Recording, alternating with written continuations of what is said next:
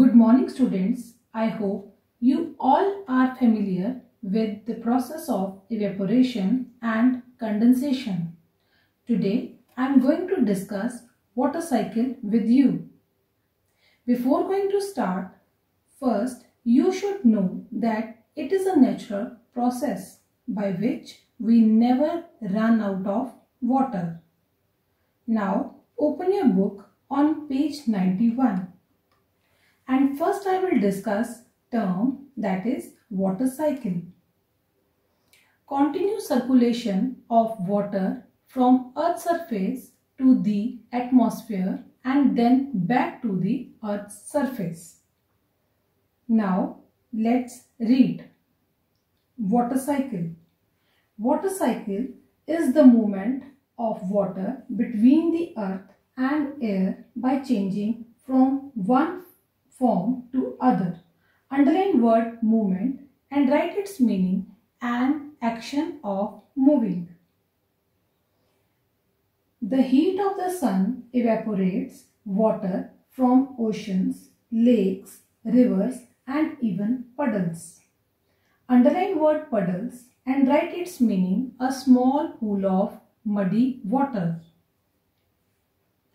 Plants also give out water vapor. When water evaporates, it rises into the air and cools to form water droplets. Underline word droplets and write its meaning: small drops of liquid.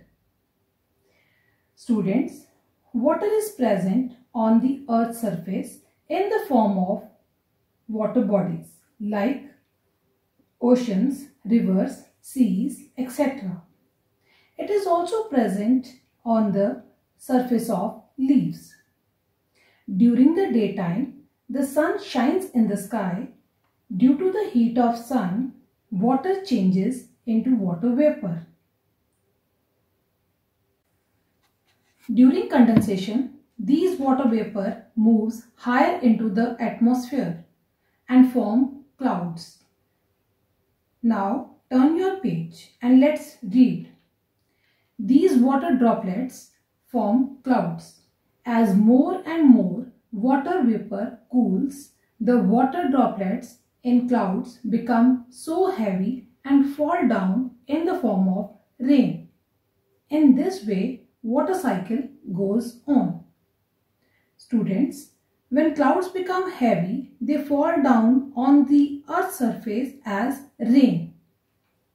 And when rainfall occurs, it fills the water bodies like oceans, rivers, seas, etc.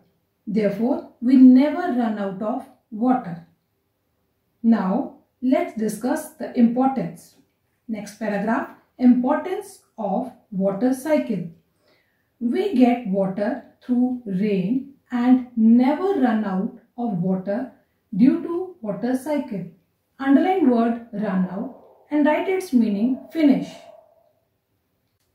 The importance of water cycle is it refills our water bodies and it maintains the level of groundwater. Students, look at this activity. You may perform this activity at home. Number 1. Take 2 bowls, one small and one large. Place the bowl in the center of the large bowl. After this, pour some water in large bowl. Now cover large bowl with a polythene sheet and put a weight on top of the polythene sheet in the center and keep it in the sunlight. Now observe after 3 to 4 hours. Students, you will observe that the small bowl is filled with some water droplets. Children, where has this water come from? Now let's read. The heat of the sun evaporates the water which rises up, condenses on the cool polythene sheet and falls into the small bowl. You have created a model of the water cycle. Students, you should also make a model of the water cycle at home. Now let's recall.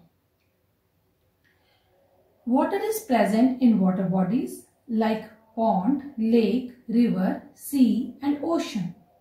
Water evaporates to form water vapor. Water vapor cools down during condensation and form clouds. When the clouds become heavy, water comes down as rain. Rainwater again reaches the water bodies.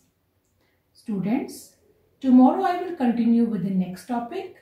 Till then, read the chapter and revise terms. Thank you.